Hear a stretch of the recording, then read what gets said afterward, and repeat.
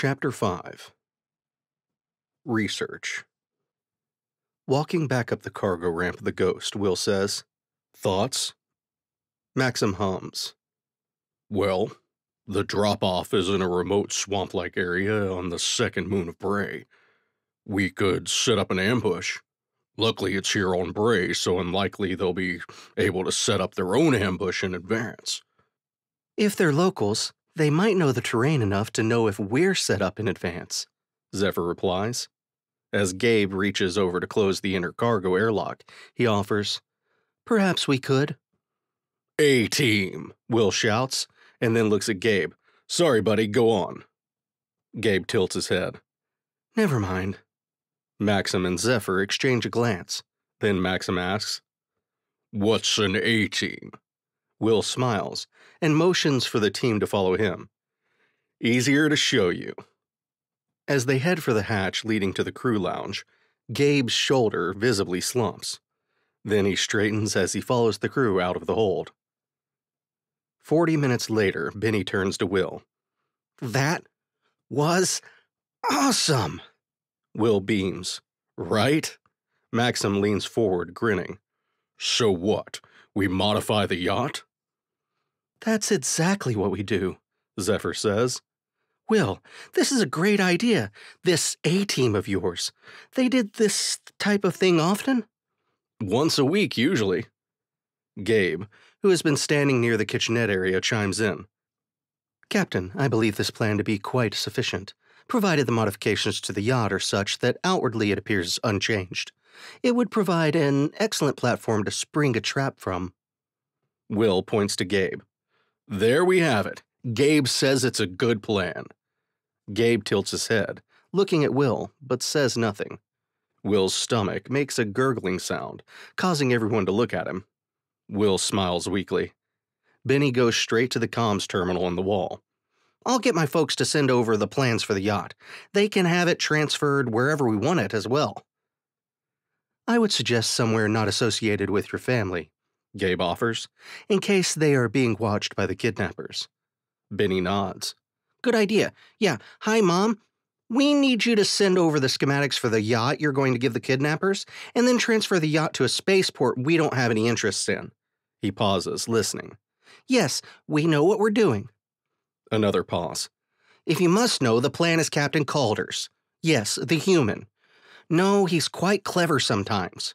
Bennie glances over at Will. "Well, yes, his race hasn't left the solar system yet, but... yeah, it's a good plan, trust me." A pause.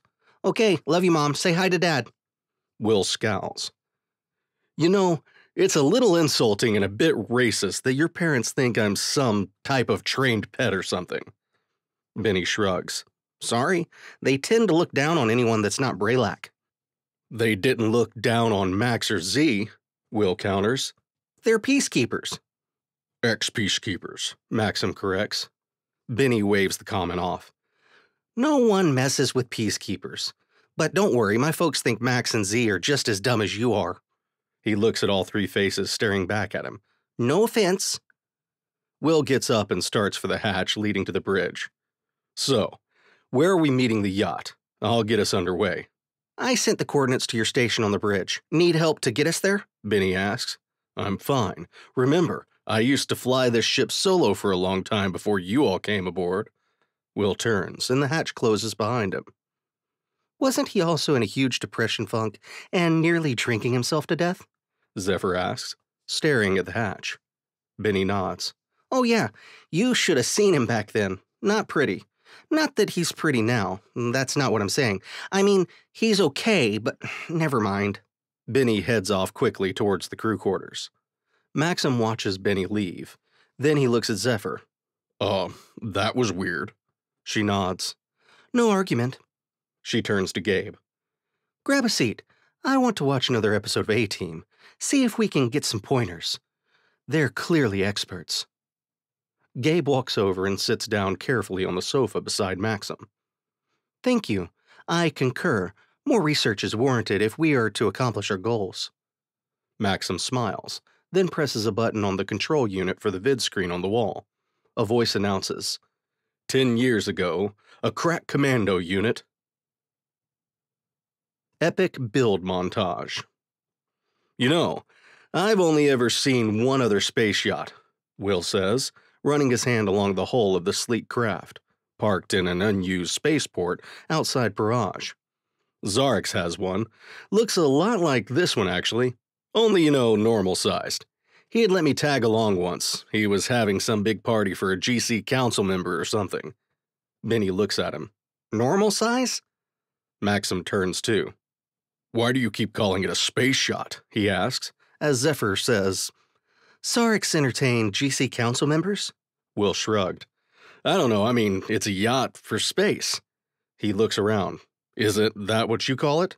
Bennie, fuming, asks again. Normal-sized? Zephyr laughs. No, we call them yachts. The same as we don't call starships spaceships. But they're in space, Will offers. Your world has yachts, right? Do you call them sea yachts? Will blushes. Well, no. They're just yachts. And ships. They're just ships, not sea ships. Your pod thing wasn't a space pod, just a pod. Bennie raises his hand and turns to walk away, mumbling something. Well, same thing, Zephyr explains.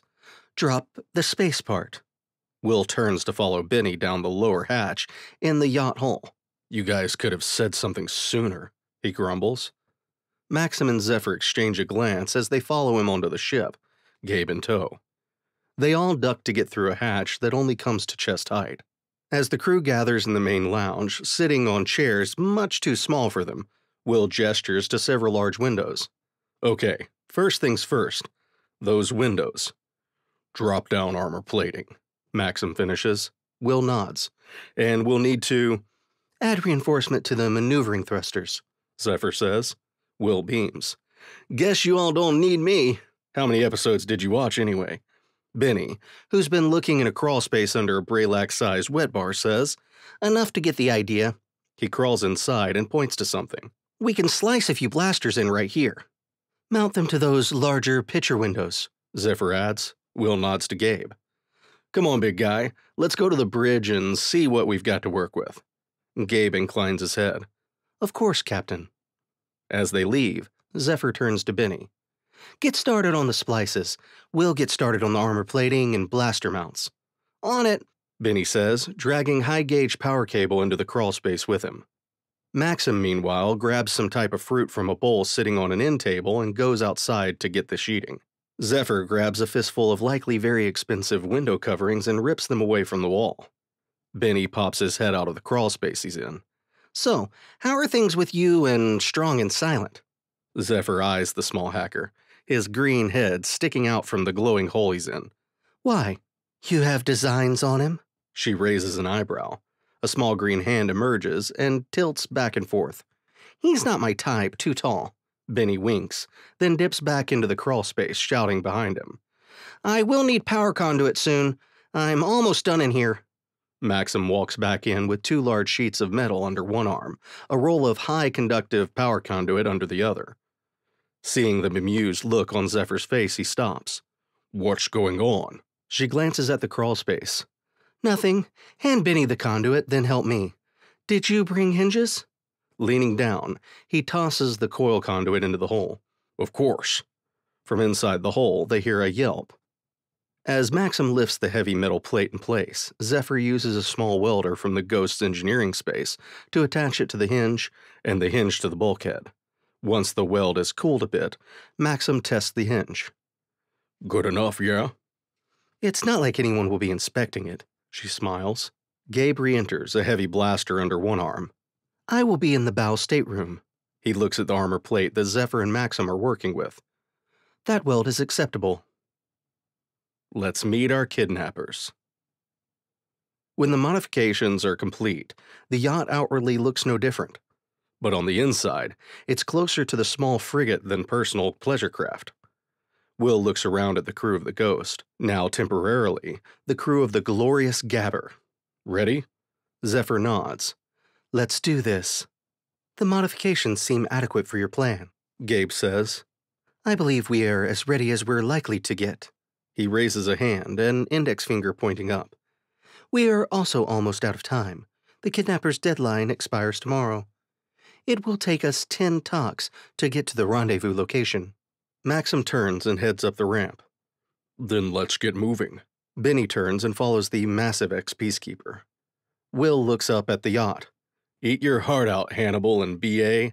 Walking up the ramp, he slaps the control that closes the outer airlock door, raising the gilded ramp behind him. Inside the small bridge, he looks at the central command station, its chair not looking like it could accommodate Will. Bennie, that looks more you-sized. You want to take point? It's your sister, after all. Bennie hops into the chair, squirming a bit to get comfortable. I could get used to this. Well, don't, Will says, heading back toward the main parlor, which has more human-friendly dimensions. Sensors are picking up a mid-sized freighter down there. Must be our bad guys, Zephyr says from the small sensor station on the bridge of the Braylac yacht. They have been flying for just over 9 talks, the second moon of Bray visible in their screens. Bennie looks over from the captain's chair. Okay, bring us down. Zephyr looks at the Braylac, sitting regally in place. Get your green ass out of that chair and you do it. You know how hard it is to get out of this tiny station. Bennie tuts, but hops out of the chair. No respect. None, the Pelorian woman hisses, moving to activate her wrist comm. We're setting down in a few syntax. Be ready. She wriggles free of the sensor station and crouches over the bridge exit. You can set this thing down, right? If Will can do it, of course I can, Bennie retorts dismissively. As she leaves the bridge, the ship jolts to one side, causing her to stumble against the wall. Krebneck, she mutters, taking the short ramp from the bridge to the main parlor. Ready? Maxim nods. Yes, Gabe has finished the last of the modifications. Gabe nods.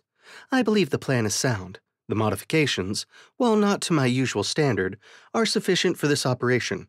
He stands as much as he can with the low ceilings, and makes his way carefully to the ramp down to the cargo hold. I will get the ransom ready. Zephyr looks around the room. Where's Will? Maxim gestures towards a hatch, just as it slides open. Will comes out, bent at the waist. A second later, Maxim retches and turns away. Close the door. Oh, gods, Zephyr says, reaching for her nose. Will palms the control panel. The hatch closes behind him. I don't think Braylac food is compatible with human physiology, Will says quietly. Zephyr makes a gagging noise. You think? My gods, are you okay? She gestures back to the hatch. I mean, geez. The ship lurches, then thumps, making contact with the ground of the moon. Will waves his hand weakly. Yeah, probably. Let's go. The 4 of them make their way toward the hatch to the small cargo hold, where the crate full of credits is secured, giving the hatch to the small restroom a wide berth. Maxim looks over his shoulder to Zephyr. I don't like this part. She nods. If everything goes according to plan, it won't be too long of a wait. I love it when a plan comes together. The main cargo ramp lowers and Bennie walks out. I don't see anyone, he mumbles into the comms stuck in his earhole. He reaches up to scratch at the small device. This thing itches. Would you rather the kidnappers see your wrist comm and cut off your arm? Will asks. Bennie gasps. They wouldn't. Worth the risk? Bennie drops his hand to his side and walks down the ramp toward the unnamed freighter sitting a few hundred meters away. Will glances at Gabe. You good with this? Gabe smiles, something his old body couldn't do. It is still strange for Will to see. Of course, Captain.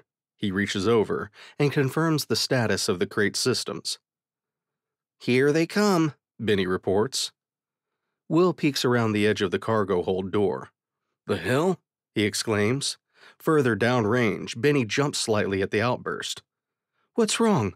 Zephyr asks from her hiding place. It's a fucking bear spider thing, 3 of them. Will makes a high-pitched sound. Like the top of a bear, but with a huge spider body, legs and all. Xarrix? Maxim asks. Maybe, Zephyr replies. What's a bear? Or a spider, for that matter?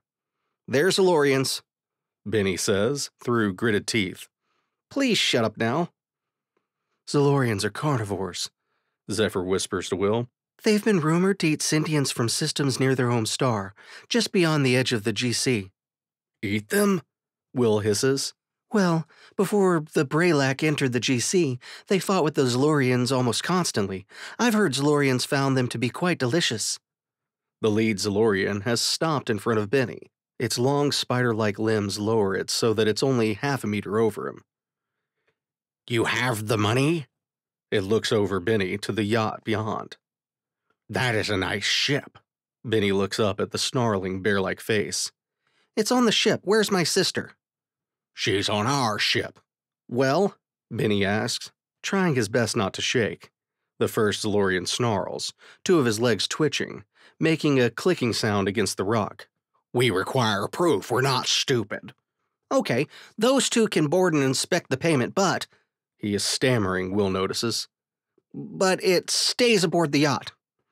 You seem nervous, tiny morsel.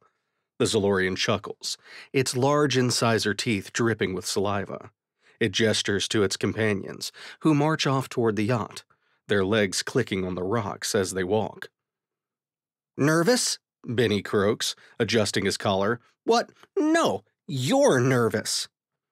Why would I be nervous? The lead Zalorian asks, squinting at Bennie, baring its large incisors in the process.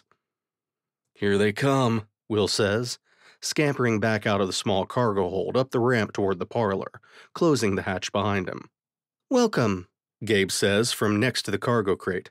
I am GB. We don't care, snarls what might be a female Zalorian, based on the pieces of fabric hanging off the creature's massive, furry-topped half. It pulls a scanner out of its pouch, attached to its spider-like torso. Very well, then, Gabe says, taking a step away from the crate. What are you?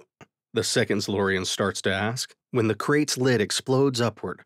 Its sides fall away to expose two armored Peacekeepers, pulse rifles in hand, infiltration armor fully powered up. What is happening?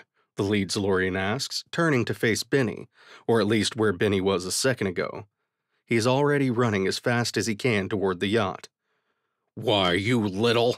The Zalorian roars, rearing back on its multi-jointed spider legs before charging after Bennie.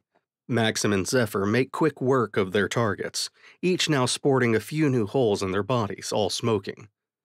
We're clear down here, Zephyr says, kicking one of the dead Zalorians out of the hold. The yacht rumbles underfoot, slowly lifting off the ground. Will is crammed in the pilot station, powering it up and bringing it around. On the main screen, he can see the lead Zalorian almost on top of Bennie. He reaches over to a control that is clearly not part of the original equipment. Wires trail out of the underside, snaking into the deck plating below. Here goes nothing. Bennie down, he shouts into his comms. A low rumbling comes from, well, Will isn't exactly sure, but it's rumbling a lot. From down in the parlor, he hears things slamming into place. On one of the sub-screens, he can see the large blaster cannons they've mounted on the bow moving into position, as well as the two medium-sized blasters mounted behind the lounge picture windows. Oh yeah, he shouts.